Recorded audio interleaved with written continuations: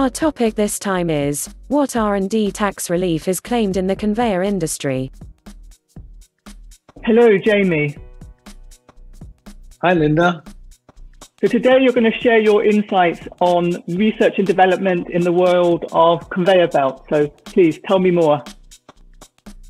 Okay, well, there are conveyor belt manufacturers all over the place. It's a very common type of industry.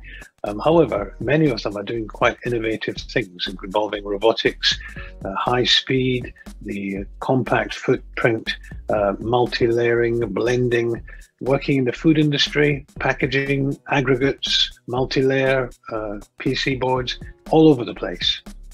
Excellent. Can you expand on one or two of those examples? One company, for example, was dealing with the packaging of lemons. These lemons were having to go up and down at angles and slopes, and because they're round things, they rattled all over the place. And the high-speed lemon can be quite lethal.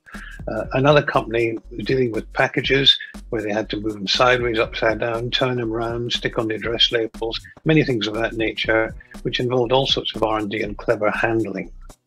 And roughly how much were their R&D tax relief and tax credit claims worth? Well, the lemon company was only doing one major system, and they were pulling in about £40,000, but they claimed for over a course of 7 years with different types of fruits.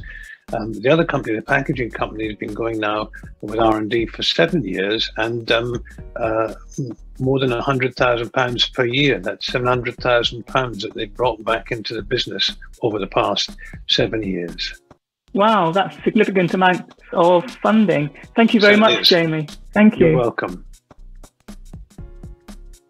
Contact Linda or Jaime to start your R&D claim today.